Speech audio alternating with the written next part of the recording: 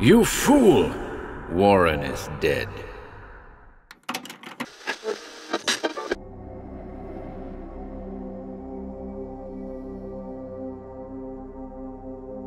The Halloween Experiment by Ian Gordon.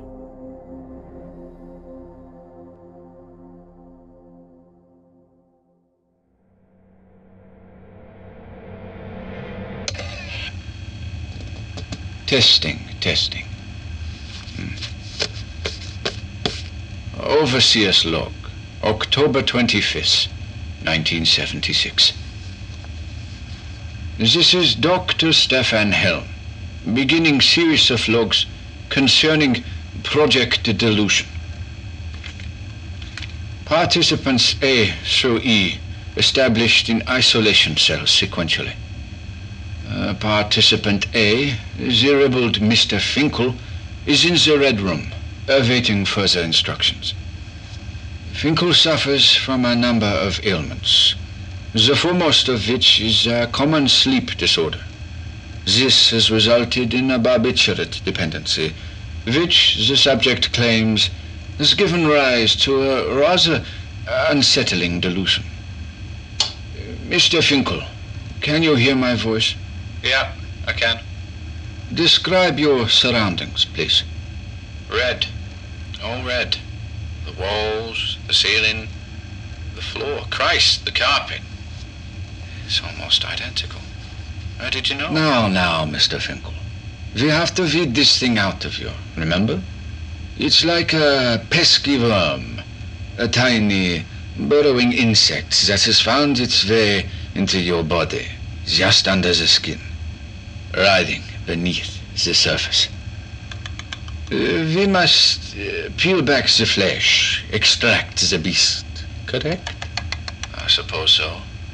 But I have to say, I'm not a fan of the way you're putting it, Doctor. Just focus on your surroundings, Mr. Finkel. Let us not dwell on the beast for the moment. How about you tell your story? Okay. Where should I begin? As we discussed, with your addiction. The birth of your delusion. Let's hear it. Okay. I've had it rough these last few years. Work's been hard to come by. So, for about 9 months now, I've been living off a fortnightly government handout. It's a pittance, but better than nothing. I live in a bedsit on the outskirts of the city. It's a grubby place with inefficient electric heating and shared bathrooms. Spend most of my time, though, with a blanket wrapped around my shoulders. Freezing in summer, too. My room's north-facing, you see. Please refrain from disclosing irrelevant details, Mr. Finkel. Fine. Just setting the scene a bit. Well, I've had trouble sleeping, too. For the last 3 months, I've been on a prescription drug. Sleeping pill, basically, to help me get off at night. Trouble is, I can't sleep without it now. And the effects of being on it for so long have spilled over into my waking hours. I lose concentration easily. Distracted by the slightest thing. Yeah, so... just last week, I was chopping an onion in front of the telly. It was corned beef hash night, the highlight of my week, actually. I tend to prep food in front of the telly due to the fact that there's little to no counter space in the kitchen area. No room for a dining table either. Anyway, I was sat there, half chopping, half watching whatever banal crap was on the telly, when suddenly I felt a searing pain shoot through my left index finger. In a moment of lapsed concentration, I cut into my finger with a knife. In the process, I'd managed to upturn the bowl I'd set aside containing the corned beef. And within a matter of seconds, the majority of it was on the carpet. My hands, gushing finger and all, automatically set about scooping it back up, oblivious of how much worse I was making the situation. Yeah. When I finally realised what I was doing, there remained a small lump of corned beef on the carpet, topped with fresh blood. I must say that I hate that carpet. I hate the ugly floral motif, the dark areas stained by the reckless habits of former occupants, but most of all, I hate the colour. overbearing shade of red. But beggars can't be choosers. God, how are you able to match it so closely in here? Please, try not to get distracted, Mr. Finkel. Okay. Well, In a sort of daze, I scraped the last bit of corned beef up and went to the kitchenette to tend to my wounded finger. It was a fairly deep cut, but treatable at home, I felt. I smeared some antiseptic cream over it, popped a plaster on top, and returned to the couch in front of the telly. The whole thing was depressing, to be honest. I'd diced myself open and ruined my tea, well aware that my only backup option food-wise was a tin of beans. It was strange, though. I found myself transfixed by that fresh blood stain on the carpet. It held my attention for some reason.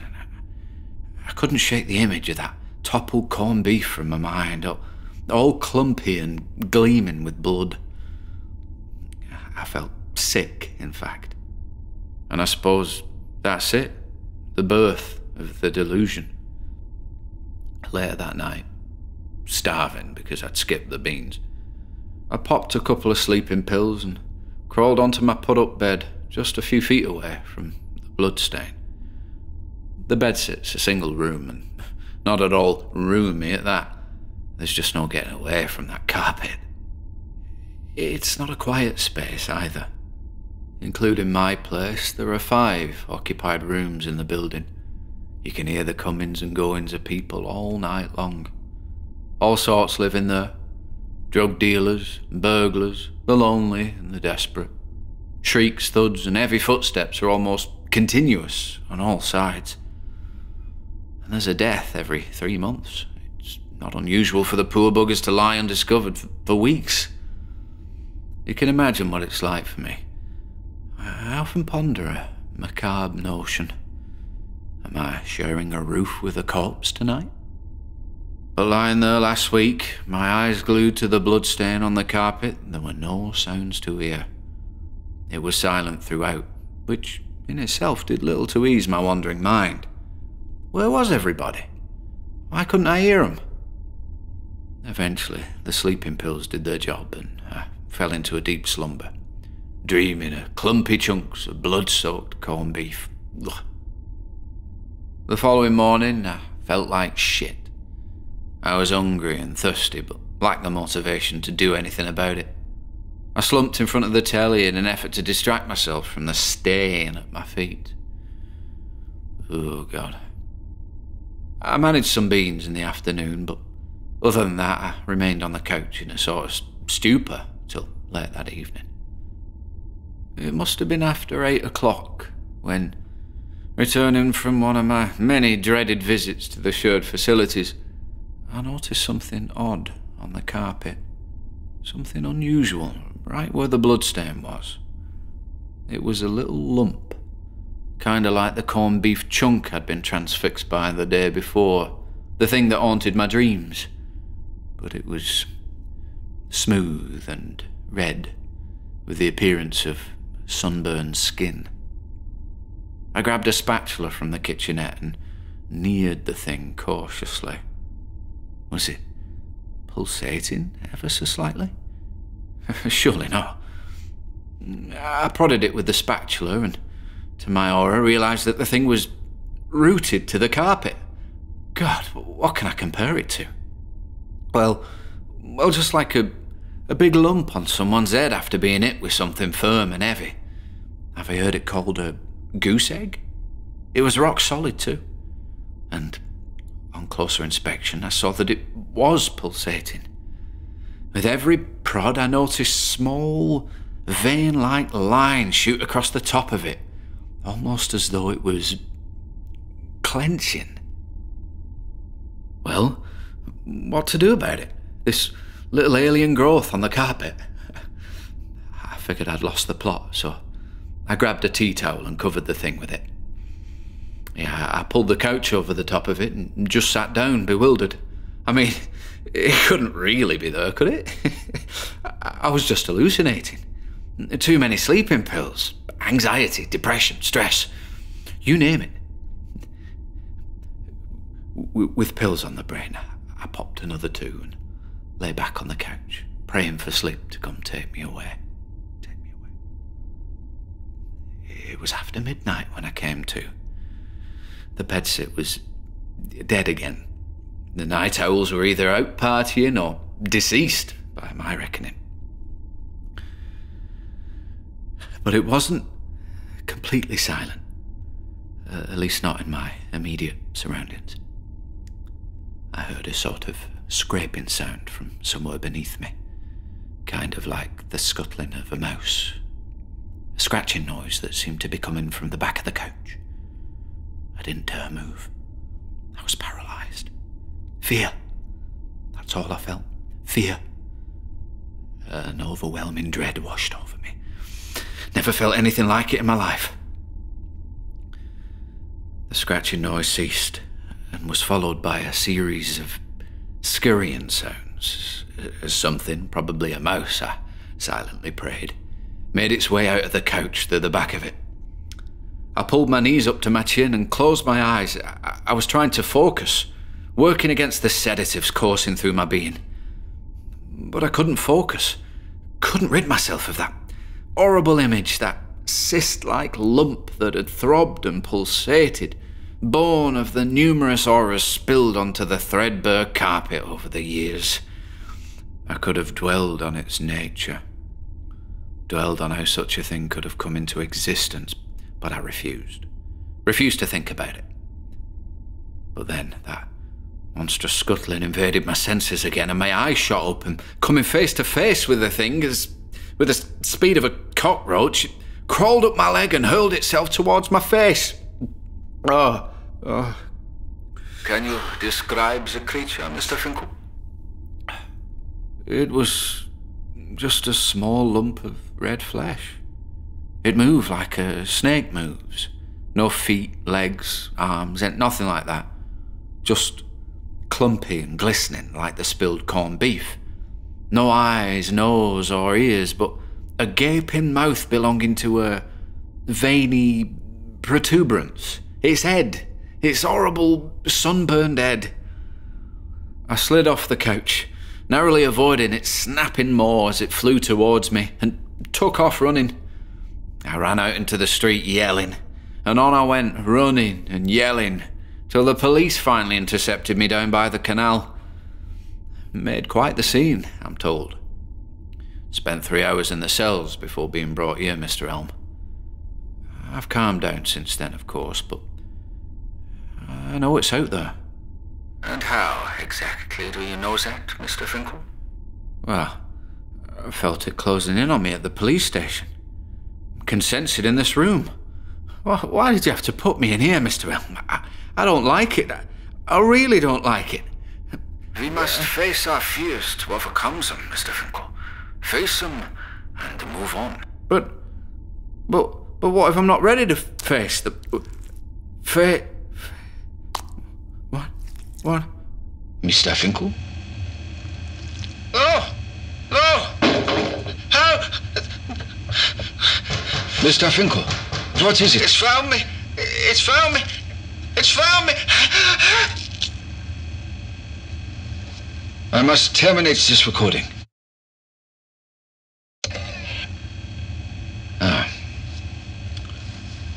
Mr. Finkel has succumbed to his delusion. That is to say, he's dead. Experiment will continue tomorrow with participant B.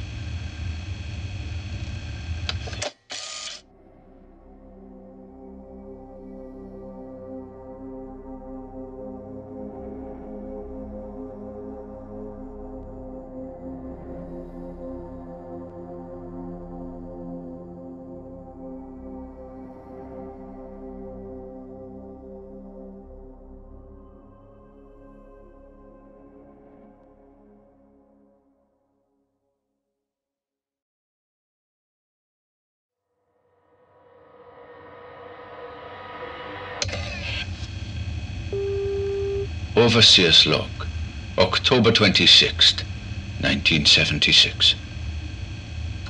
Doctor Stephan Helm speaking. I will refrain from providing a detailed analysis of yesterday's events for the time being. Must press on. Project Delusion continues with participant B, the placid Miss Hennessy. Hennessy is haunted by a spectre of sorts, a being best described by the lady herself. She has been placed in the blue room, the color again being a trigger. My initial inclination was to place her in the black room. However, such an environment would only serve to hinder the participant's ability to relate her account. The telling of her story is, as it is in all cases, necessary in terms of drawing a line between delusion and reality. So if the results of experiment A are anything to go by, my process may yet require modification. Lights on. Miss Hennessy, can you hear me? Yes, Doctor. Clearly. Describe for me, if you will, your surroundings. Calming. Sky blue. If I close my eyes, I can almost hear the ocean. Interesting. Calm enough to tell your story? I believe so, Doctor. In your own time. I'm a photographer by trade. Clients range from would-be models to small business owners. I did some high-profile corporate stuff in the late 60s, but I much prefer to keep ventures relatively low-key these days. The whole thing began with a particular photo shoot in the centre of town, a shoot involving the owner and staff of the Ramplin Aquarium on Market Street. I took a good dozen or so snaps of the girls, then moved on to Janet Ramplin herself. I didn't notice anything especially unusual at the time, but I do remember feeling that something was off about that last photograph I took of Janet. Anyway, cut to several days later, and I'm sitting in my darkroom developing film. I'd captured a couple of decent photos of the girls, and one excellent photo of Janet, but it was in the development of this final image that I noticed the oddity I'd been only partially aware of at the time. Behind Janet, just inside the store, were situated a number of items arranged in such a way as to suggest, vaguely, an upright figure. A figure that appeared to be peeping at me. After a thorough examination of the picture, I managed to identify its various components. The left leg and foot of the thing belonged to a light blue umbrella. The torso above was nothing more than a navy backpack suspended from the inner wall. A limp and insubstantial arm was a sad-looking scarf, and the head was a pumpkin-shaped fishbowl positioned on the shop counter. I know it's difficult to get an idea of the thing from such a description, but these were the basic elements, casually assembled to form the appearance of a tall man in a blue suit with a fishbowl for a head. Even the fish in the bowl, two common goldfish, gave the impression of a pair of golden eyes staring back at me. I might go as far as to say that there was an expression on that watery face, one of disapproval, almost as though I'd uncovered a living secret that wished to remain hidden. I'm sorry to say that the photograph no longer exists, but taking what followed into account, I hope you'll appreciate why I took the decision to destroy it, and the others. Please continue. The image of the fishbowl man haunted me through the rest of the day, and late into the night. So, the following morning, I returned to the Ramplin Aquarium, and, without knowing exactly why, I bought the two goldfish and a square tank to take them home in. I figured, on some level or other, that buying the fish would nullify the power of the weird photograph, that I was, in effect, dismantling the figure, unmaking it, undoing its ability to play on my mind. I'm sure Janet thought I was acting a little strange. Perhaps it had something to do with the fact that I kept glaring at the blue umbrella by the door, and that sad-looking scarf. The first thing I did when I got home was place the fish tank on my dining table in the living room. I fed the little blighters and snuck off to the dark room to catch up on some work. I hadn't so much as glanced at that creepy photo of Janet Ramplin since buying the goldfish. I was afraid to look, to tell you the truth. I could still see that strange fishbowl man in the back of my mind, and that was where I wanted him to stay for the time being. But for some reason or other, on my way out of the dark room, I grabbed the photograph and took it with me into the living room. With a glass of sherry in one hand, I flipped the photograph over, and lo and behold, there he was, the odd fellow in the blue suit. But here's where things start to get really weird. Although Fishbowl Man was still standing there, all erect and sinister, his golden eyes were missing.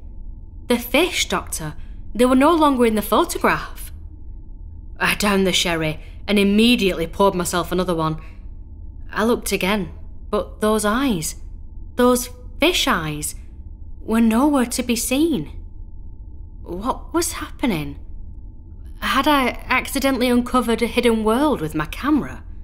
A world in which everyday items take on weird and wonderful life when our backs are turned, when our attention is elsewhere? I put my manic thoughts down to the sherry and sat there in a stony silence, watching the goldfish swimming absently back and forth in the square tank.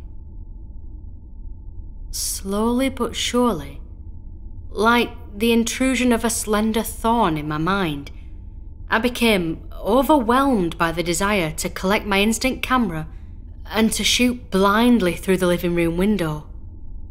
My apartment's on the second floor of an old mill, with a dreary view of the world outside.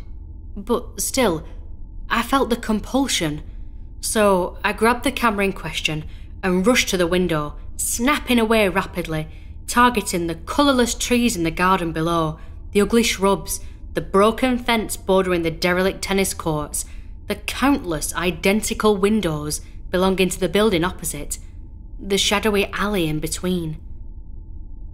Afterwards, I sat at the kitchen table and studied the fresh photographs. Was something speaking to me? Trying to communicate with me through the medium of film? The 9 images were grainy and in the main out of focus, but in 3 of them, I appeared to have captured the outline of something disturbingly familiar. A tall, thin figure with a large bowl for a head. At first, it was in the tennis court, silhouetted by the light from a neighbouring street lamp in the alley. Then, in the second shot, it was among the trees in the communal gardens, the directional light from the street lamp reflected from the glass of the bowl. And lastly, in the third photo, it was directly below my window, in the process of extending its arms, but extending them towards what? A window? A door? Or could it... It's okay, Miss Hennessy. You're in a safe place. Please, continue. I heard a ghastly sloshing. The sound of a small bowl of water splashing back and forth just below my window. My open window. I heard lots of strange scratching, as if something was climbing up the wall towards my apartment. And then I saw it. My eyes were glued to it. Other than the fishbowl, it wasn't at all how it had appeared in the photograph. The creature came ambling through my window, forcing it all the way open in the process. Its body a navy lump of clay with an outer layer of skin like flaky paint. Its arms and legs little more than clumsy, worm-like strands. It flopped onto the living room floor, sloshing water onto the lino as it did so. I was frozen in place. My jaw was next to my knees. I trembled in its presence. I urinated. Once again, feeling that something was amiss. I saw that, just as the case had been in the photograph of Janet Rampling, the goldfish were missing from the figure's fishbowl head. It crossed the living room in my direction, closing in on the dining table. That sloshing sound, I'll never forget it. That terrible splashing, and the noise its weird legs made coming into contact with the linoleum floor. The sound of metal-tipped canes tapped on wood. And then, somehow, I sensed its objective. It was moving towards the fish tank. "It's here for the fish," I mumbled over and over again. "Its eyes, it's here for the fish." But then, a further thought occurred. Perhaps it would come for me after collecting its eyes. Maybe it needed those eyes in order to capture me. I had exposed it, quite literally, and I still felt that bizarre sense of disapproval in its presence. It wanted to remain hidden. And that, Doctor, is why I jumped out of the window. I couldn't bear it. I had absolutely no desire to wait for it to come after me. I landed on the grass in front of Mrs. Cockrell's kitchen window. Fortunately, she was washing the dishes at the time. I broke both of my ankles. It was the topsoil that saved me, I'm told, but I don't remember too much about that. The fall knocked me clean out. Thank God for small mercies, eh? If that fishbowl fella was coming for me, I sure as hell didn't want to know about it. But as of yet, he hasn't come for me. That's why I destroyed the photographs, to make amends. He's no reason to come after me if I've burned all the evidence of his existence, right? Pity no one believes me. No matter though, I got my vindication after leaving the hospital. An odd stain by the window where my blue friend spilled some of his mind, and a few flakes of navy paint spread about the place by pointed feet. So, what do you think, Doctor? Am I completely mad? I wouldn't use that term, Miss Hennessy. It hardly matters. You know how it is for me now. If I see even a hint of blue, partially obscured in a room or in a crowd, I swear it's the fishbowl man. He's got his eyes back now. He can see again. What if he's still after me? It's okay in here though. Everything's blue, brightly lit. He prefers not to reveal himself entirely, sticks to the shadows, peeps round corners. And the fish you bought? What happened to them? They disappeared, of course. Belonged to his head, remember? Doubtful. The fishbowl man is a figment of your imagination. Can't you see that? I don't believe it for a second. Not for a sec... What in the name?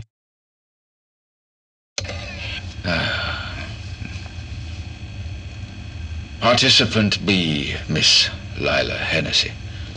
Deceased. Drowned, in fact. Somehow she drowned in her cell.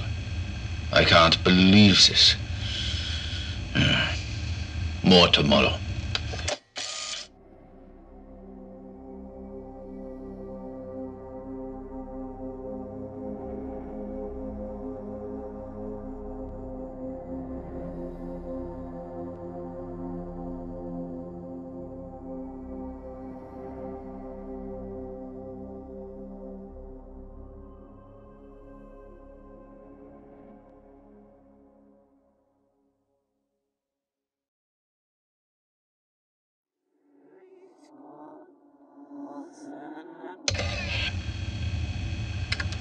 Overseer's Log, October 27th, 1976. Doctor Stephan Helm here. I'm upset, but I'm not deterred. Project Delusion continues today, with the odd case of Mr. Morris. An apple a day keeps the doctor away, or so they say. Morris, on the other hand, has been known to consume up to 12 apples a day, sometimes more. This odd compulsion, owing, it is suggested, to a lack of nutrition in his youth, has resulted in yet another curious delusion. Morris Participant C has been assigned to the green room, rather befitting an individual with a proclivity for Granny Smiths. Hello, Mr. Morris. Can you hear me clearly? Affirmative, Doctor. Can I get some light in here? Oh, yes. My apologies. Yikes. Oh, thanks. Now then, describe your surroundings, please. I'm in a green room. The walls are green. The tiles on the floor are green. Even the sink and toilet are green. Can you describe the shade of green? It's a leafy green, the colour of a British summer. I don't want to say it, but I will anyway. It's an apple green. Intentional. Do not trouble yourself with such matters at this stage, Mr. Morris. Instead, tell me your story. I'm eager to hear what happened to that arm of yours. Well, what can I say? I've always had a fondness for apples. Always. Apple pie, poached apples, apple muffins, you name it. I grew up in the city centre and never left, not even on day trips with school. Was 19 by the time I saw my first apple tree. Bramley, you know. Was captivated by it. But my favourite apple, always, has been the Granny Smith. So green, so shiny, so sweet. My apple habit, if you want to give it a name, reached new heights last month in the Lake District. I get out of the city when I can, hate it, full stop. Unfortunately, I have, shall we say, trouble with open spaces. I'm fine cooped up in a cabin with a view, but not so much out in the wild. Goes back to childhood, no doubt. I'm better off living the life of a drone, sentenced to a life of warehouse management. But that's by the by.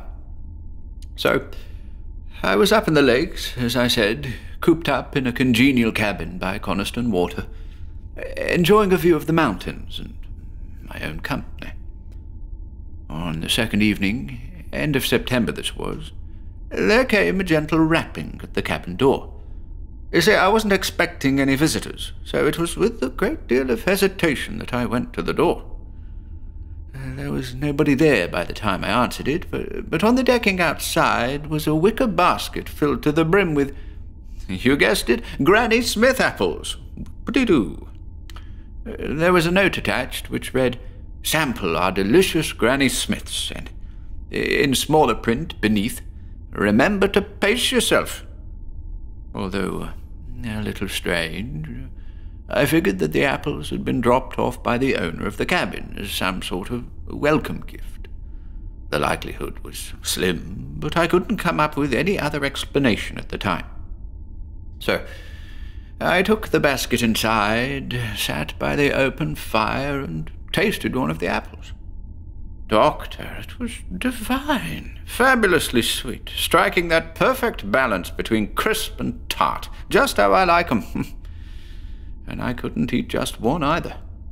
Throwing caution to the wind and completely discounting the note's pace yourself warning, I ate a second and a third, one after the other.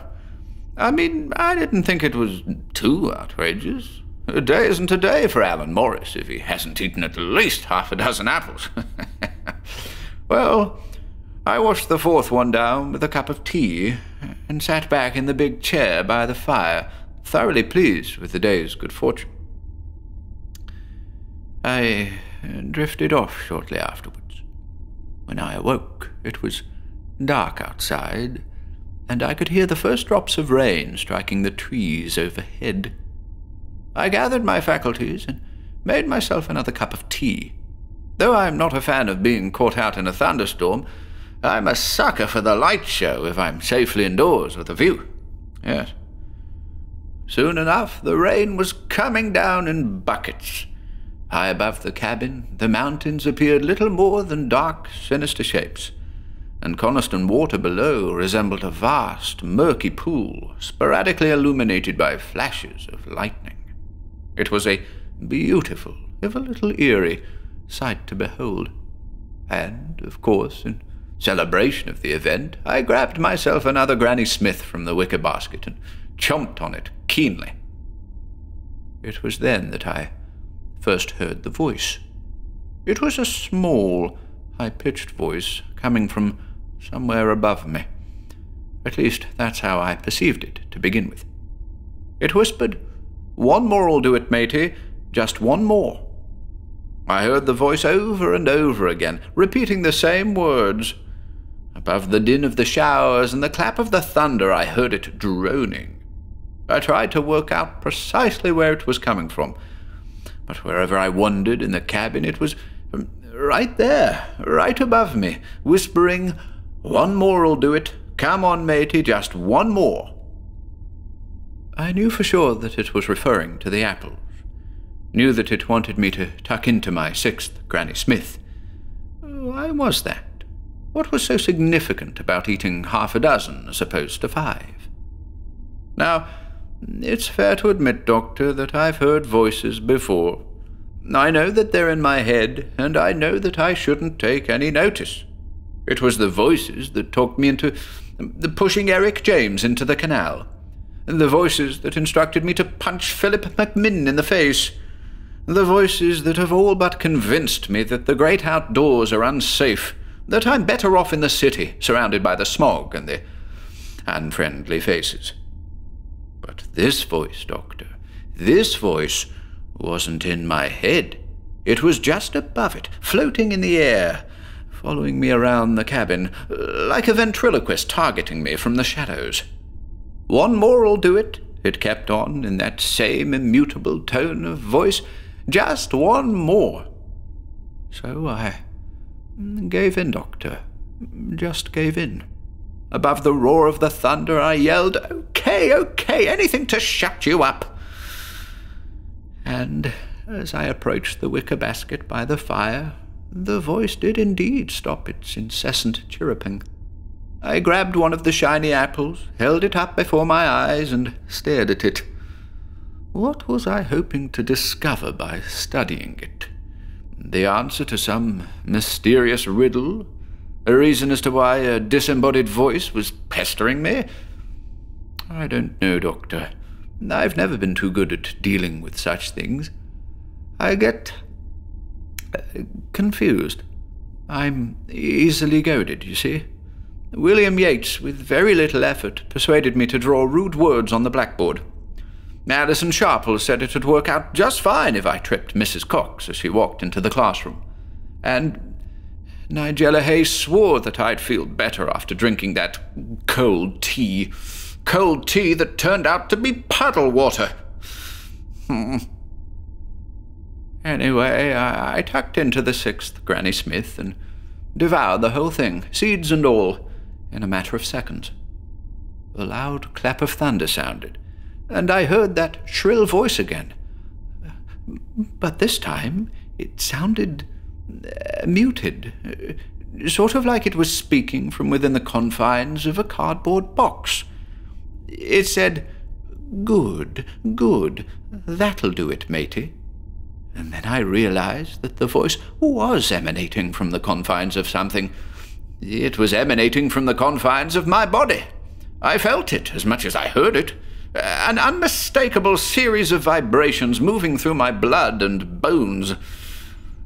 I wondered then who it was that had delivered the apple, why they had been delivered, and if that person had been out to get me in some way or other, why the warning?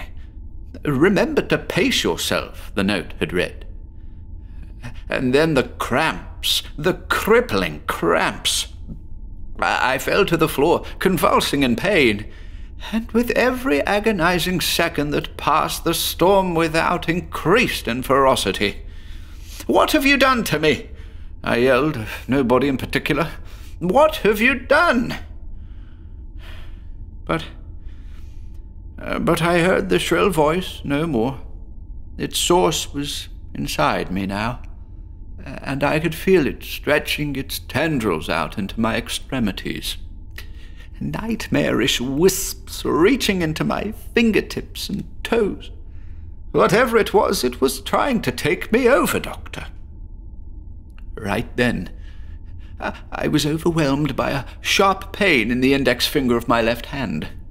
I glanced down and saw that something had popped out of the end of it. Something dark and twig-like, sprouting with the rapidity of a blade of grass observed in a time-lapse video. I panicked, Doctor. Just panicked. With a great deal of effort, I climbed to my feet and raced to the kitchen in search of a blade. I found the meat cleaver immediately. I stretched out my monstrous arm, lifted the cleaver in the air, and, with all the force I could muster, brought it down on my elbow joint. It took a few swings, Doctor, because it wasn't just flesh and bone I had to hack through. I had to hack through that stick, too. That branch that presumably had its roots somewhere in my chest. I don't remember much after that. I blacked out. The owner of the cabin found me, and I have the storm to thank for that. A telegraph pole was struck by lightning outside. The thing collapsed and took out the front door. Serendipity, don't you think? Woke up in hospital the following day, groggy and missing my left arm at the elbow. No sign of the twig, though. Nothing unusual reported by the doctors, either. But I tell you now, I swear to you now, that I still hear that voice sometimes. One more'll do it, matey, it says. Just one more. I think I weakened it somehow when I hacked my arm off. Put the fear of God into it. I mean, it wouldn't want me to go kill myself, would it? What would it do then? I reckon it thinks that it might be able to get the better of me again if I fill my belly with a few more of those seeds. Seeds from those Granny Smiths, the origin of which I still to this day am none the wiser about. Well, what do you think, Doctor? Delusion? Could it be that simple?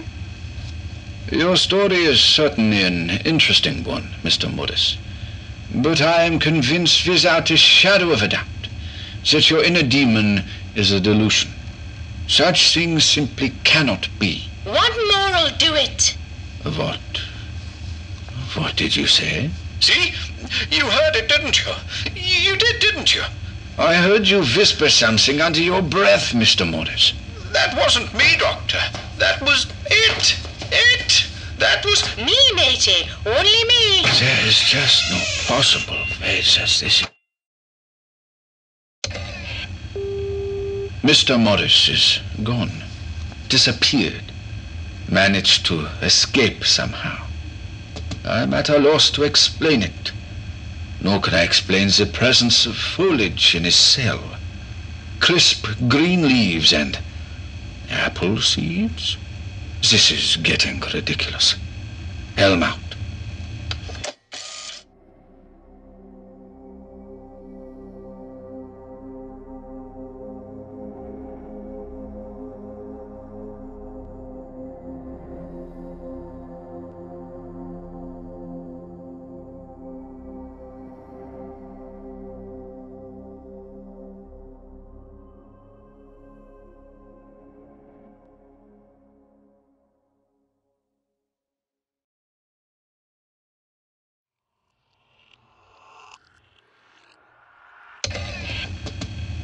Overseer's Log, October 28th, 1976. Doctor Stephan Helm speaking. Despite several failures, I remain committed to Project Delusion. Thus, I present participant D, a retired professor by the name of Conrad Derrickson. Derrickson has lived a long and fruitful life. A life of scientific research pertaining to somnology, the study of sleep. Latterly, though, a crippling claustrophobia has robbed the man of his ability to work. Professor Derrickson, Can you hear my voice? Yes. Please, if you will, Describe the room in which you're sitting. It's an illusion, I know it is, but I'm pleased to say that I'm enclosed by spacious white walls, giving one the impression of a vast, open space. It isn't in the least profligate, Dr. Helm. I'm very grateful. Good. This is good. Now then, Professor, perhaps you could relate to me the circumstances surrounding your present predicament. Are you familiar with the hypnagogic state, Dr. Helm? Somewhat. Please elaborate. I like to refer to it as the plane between consciousness and unconsciousness, a space in which one is neither fully awake nor fully asleep, a transitional state, if you will. After years dedicated to the study of sleep disorders, apnea, paralysis, and so forth, I began to see evidence in my investigations to suggest that such disorders were largely influenced by one's passage through the hypnagogic state. That is to say, that in certain studies, I observed that some individuals tended to linger longer than others in the transitional space. What was the reason for this, I pondered. Unable to identify the cause of this unusual tendency, I decided that I myself was likely the only guinea pig capable of providing the answers I sought. And so, last winter, I began a series of experiments with a singular objective: to achieve conscious awareness of, and therefore obtain boundless access to, the hypnagogic state. Yes, I realize the contradiction in terms, but this was an experiment beyond mere words, Doctor. I went through a number of phases in pursuit of my goal. The first was the drug phase, in which I experimented with a number of psychoactive agents, the usual suspects, LSD, DMT, you name it, and found that the mind-altering nature of the drugs in question only served to impede my attempts to access the required state.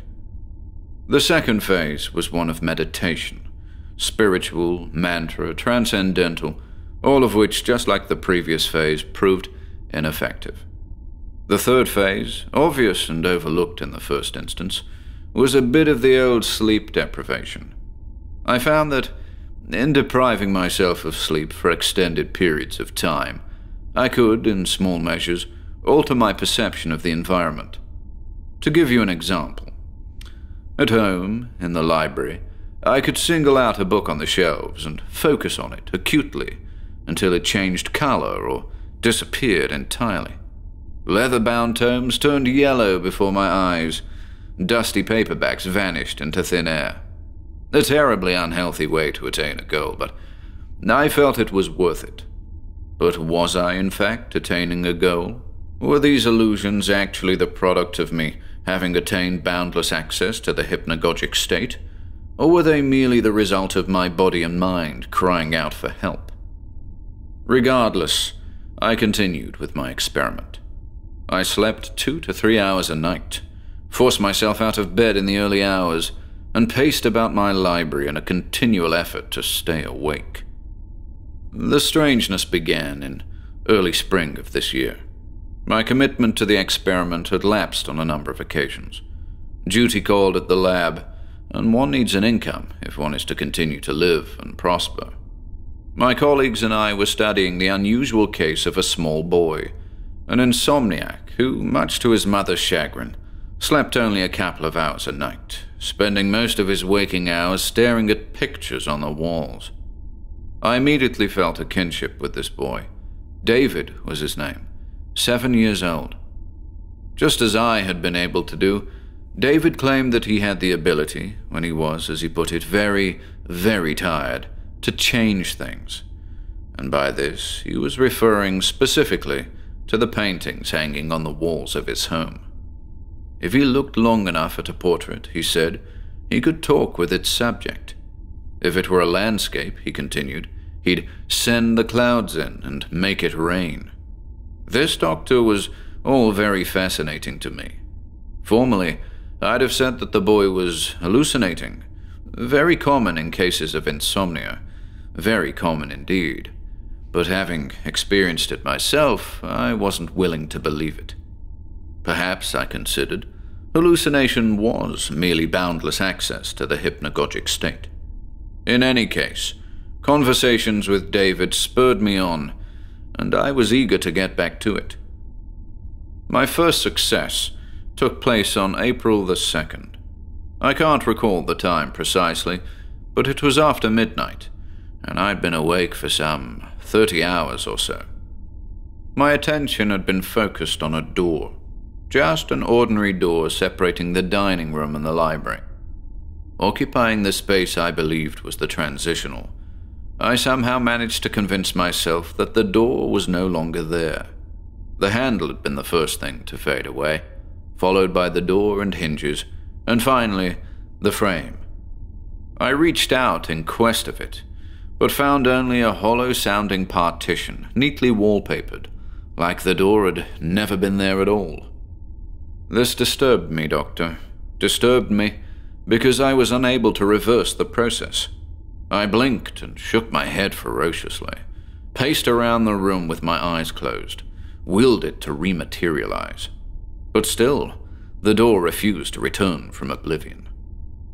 Eventually, I settled down at the dining table and nodded off. When I awoke, the door was back in situ, but I felt incredibly groggy, tired in a way I'd never before experienced, almost as though a hidden part of my brain had been exercised for the very first time. Naturally, the experiment continued. Unlike the boy, David, I seemed to lack the imagination to converse with the occupants of portraits or to make clouds appear in the empty skies of landscapes. My abilities were limited to the alteration of a room's aesthetic, changing the colors of items, making doors and windows disappear. You've probably guessed what happened next, Doctor. I was sitting in the library, early May this was, manipulating the environment at will. I changed the colors of a dozen books, relegated a dozen more to the void, and had turned my attention to the doors either side of me, one leading back into the dining room, the other to the kitchen. I was rather lucid, I recall, and felt determined to get rid of those doors for some reason or other. At last, I achieved my goal, and found myself sitting in a room from which there was no exit. It was comforting at first. I felt untouchable, an invincible, eccentric professor who had managed to obtain boundless access to the hypnagogic state, locked away in a library out of time and space, enjoying his success privately.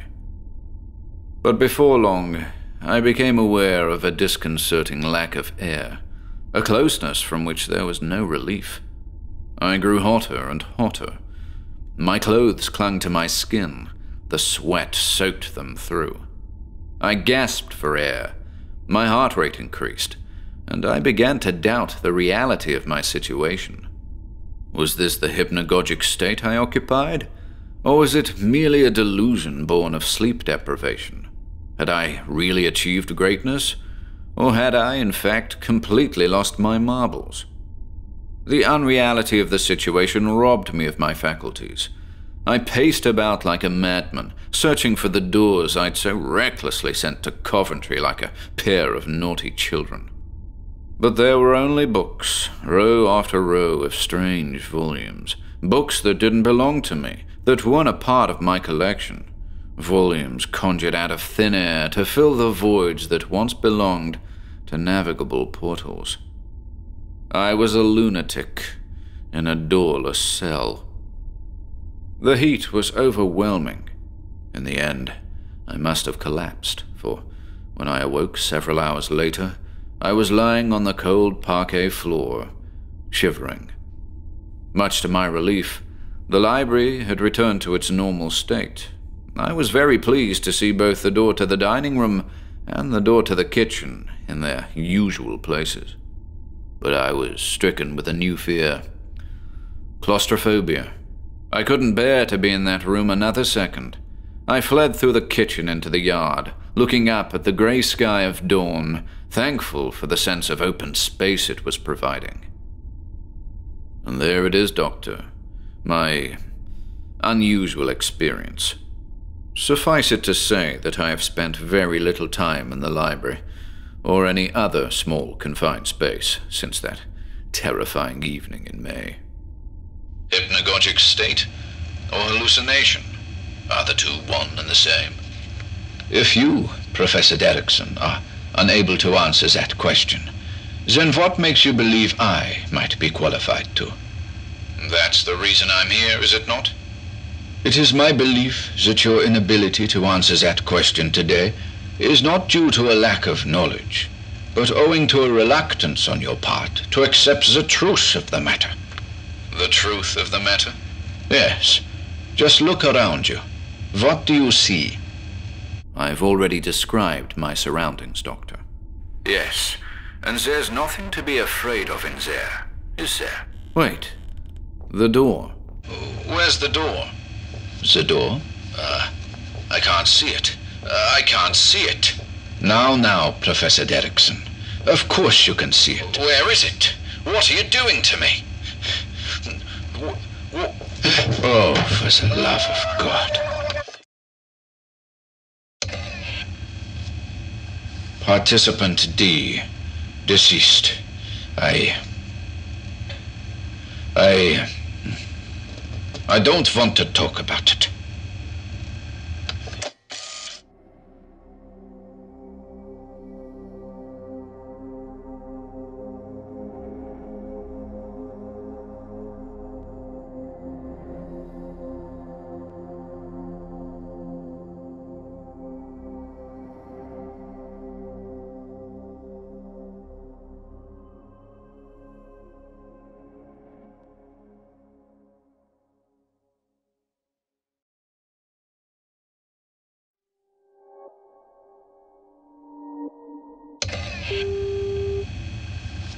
Overseer's log, October 29th, 1976.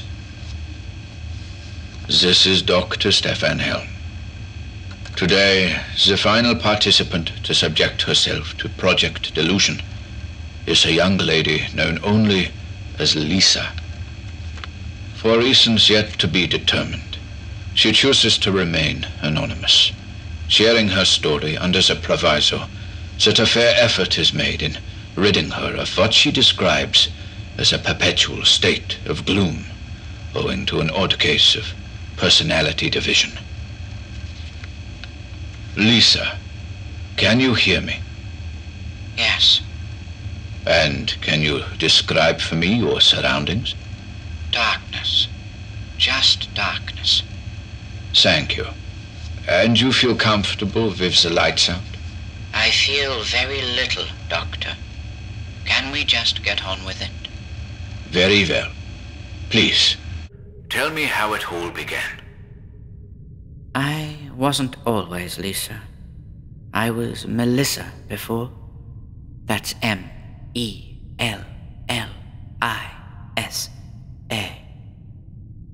I was happy, content. But then something happened to Melissa. She suffered a great loss. A close family friend it was. Someone who'd always been there for her. Died at the hands of a violent husband. He took her from Melissa, brought her face to face with her own mortality. She didn't like it. She couldn't take it. She crumbled, and in the process, Melissa split into two, Mel and Lisa. Mel was the light, the smiler, the talker, the life and soul of the party, every cliché in the book. Lisa was the darkness, the introvert, the shadow, something just ticking over in the background, unworthy of the spotlight. And, as dictated by her condition, Lisa sank deeper and deeper into the quicksand. For a while I met with Mel in my dreams, periods of time in which we slipped into that strange unconscious fantasy. Met with Mel on those great featureless plains and pondered together the possibility that one day we might reunite. That Mel wasn't whole without Lisa. Lisa without Mel. Mel stood in the rays of 1,000 suns, beautiful and bold, whereas I, the recluse, hid among the creeping clouds of doom and despair. But our meetings dwindled, and when we did come together in the emptiness, we found that we were becoming further separated by a great rift, a tear in the bland earth beneath us, the purpose of which was seemingly to enforce our division. With every visit to the dreamscape, the rift grew wider and wider. I imagine I disappeared from view long before Mel, she aglow in the blaze of the suns, I in shadow, drowning in clouds. And so it was that Mel and Lisa were permanently separated. The darkness consumed me utterly. I sank into a deep despondency, longed for my other half, longed to be reunited in the measureless emptiness. Then I realized that I was that measureless emptiness, my feet caught in a bottomless quagmire. The light that had been Mel had gone out, and it was impossible to rekindle. And so, I have come to you, Doctor, desperate for you to reunite me with my other half. Can it be done? I'd like to believe so, Lisa. Mel, after all, is still alive and well inside your head. You understand that, don't you? I understand that you believe that to be so, Doctor, but I can assure you, Mel is as distant to me as the stars. Let me remind you, we're separated by an incalculable gulf. A gulf that exists within your mind, Lisa. Be that as it may, Doctor, the space between the two of us is immense beyond reckoning. Tell me, how is one supposed to calculate the expanses that separate thoughts? Mel and I are as thoughts now, memories floating in the ether. Look about you. Describe the darkness for me. It's much like the measureless emptiness, Doctor, both vast and tiny. Is it truly possible to describe the essence of darkness? It's a pure darkness, is it not? A darkness uninterrupted by starlight, uninterrupted by creeping clouds and boundless rifts. A realm incapable of separating you from your other half. Let us locate Mel in the darkness, Lisa. Let us find her. Those suns, those countless stars soon to be revealed, will illuminate her. Yes, I think I can do it. I'm searching, Doctor. My eyes are wide. Already, I think I can see it. The light? Yes, the light from 1,000 suns. It's cascading now, falling from the emptiness. And there's someone out there, faintly illuminated by the light. It's a person. Who is it, Lisa? What can you see? It isn't Mel. I know that for sure. They're coming towards me now. It's a woman. But it isn't Mel. It isn't my other half. She's holding something. It's glimmering in the light. What is it? Describe it for me. I think it's a blade, Doctor. The woman is holding a knife. She's large, broad. I can see the expression on her face now. And it's one of hatred, pure hatred. And it's aimed at me, Doctor. It's aimed at me. What's happening? Who is she? Do you know her? She's raising the knife. I think she wants to kill me. And there's nowhere to run. Nowhere to hide out here. Okay. Close your eyes. It's just an illusion, Lisa. Your delusion. No. Stay away from me. Stop it. Lisa. No. No. Stop. Lisa. Mummy. Mummy. Help me clean this up, you little shit! No. I won't do it. No. Help me clean this up, you little shit!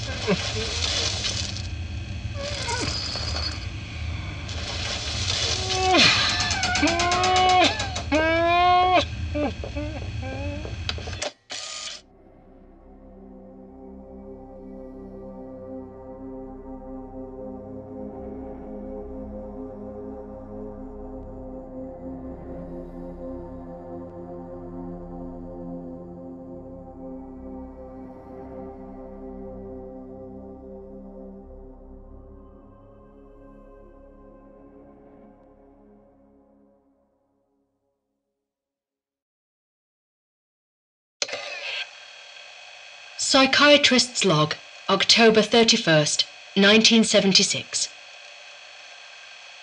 This is Dr. Alicia Ramsey of the Durham Institute. I'm directly responsible for the care and treatment of patient 202, Mr. Craig Michael Jeffries. It is with a great sense of pride and relief that I'm able to confirm that the Halloween experiment has been a resounding success. A little background.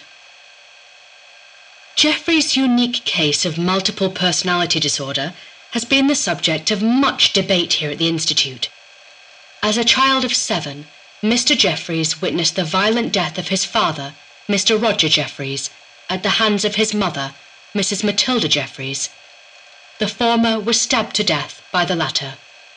7-year-old Craig was forced to assist his mother in disposing of his father's body. His condition is a direct result of this childhood trauma. The 6 distinct personalities, as recorded here by Jeffries, Helm, Finkel, Hennessy, Morris, Derrickson, and Lisa, have been with him for a very long time, each of them coming to the fore when appropriately stimulated, in this case via exposure to certain colours. Helm, however, seems immune to this effect. The Doctor has always been the dominant personality, a character capable of manipulating the other 5. And so to the experiment. Under the watchful eye of myself and Doctors Matthew Fisher and Sally Reynolds, Jeffries was provided with the means to act out a scenario designed to expose and eliminate his multiple personalities, systematically curing the young man of his MPD. We observed the following curious particulars as the experiment unfolded. Finkel's account in the Red Room stemmed from Jeffrey's memory of the blood-stained carpet surrounding his father's body following his stabbing. Hennessy's account in the Blue Room referenced the colour and condition of the dilapidated conservatory into which the body of Jeffrey Sr. had been temporarily housed. Not to mention the fishbowl man, undoubtedly a reference to the fishbowl that was shattered by his father as he defended himself. Morris's account in the Green Room was surely linked to the basement with its green tiled floor, the barrels of apples, the fruit cellar, where Jeffries was locked up as a punishment for protesting. Derrickson's account in the White Room was a representation of Jeffrey's emotional state, trapped in the white brick house on Park Road, with no way out. And Lisa's account in the Black Room embodied the subsequent horrifying weeks of isolation, with Jeffries confined to a dark and gloomy shed in the back garden, the very shed below which rested the body of Jeffrey Sr. It should also be noted that in at least 2 of the accounts, Jeffries referenced an injury to his left index finger as sustained during the disposal of his father's body. To conclude, the strange stories told by each of Jeffrey's personalities resulting in death or departure allowed the young man to achieve catharsis. The process of telling their stories in what he believed to be a controlled environment effectively eliminated them. In the imagined darkness of the Black Room, Jeffries conjured up an image of his mother out to kill his father. It's curious to note that it was this terrifying image of his mother that finally usurped Helm, the eccentric doctor, whose goal, like ours, had been to eliminate the delusions of his patients. It has been 48 hours since Jeffries came back to himself. He looks and sounds like a different person. He'll be prepped and prepared for release in a day or two, following a thorough psychological examination. Regular checkups will of course be necessary in the months and years to come. His unique psychology is of great interest to the scientific community. I shall provide a written report forthwith, prior to the commencement of the Forks experiment, which, I have to say, owing to this week's successes, can only yield positive results.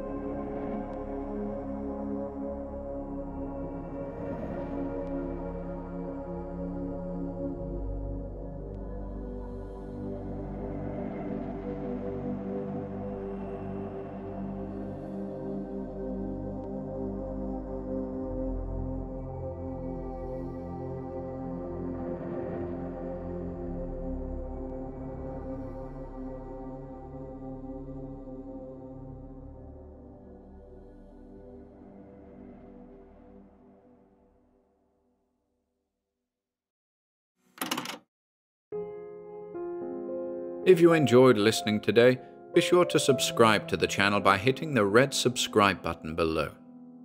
After doing so, click the bell icon next to the subscribe button to receive new content notifications.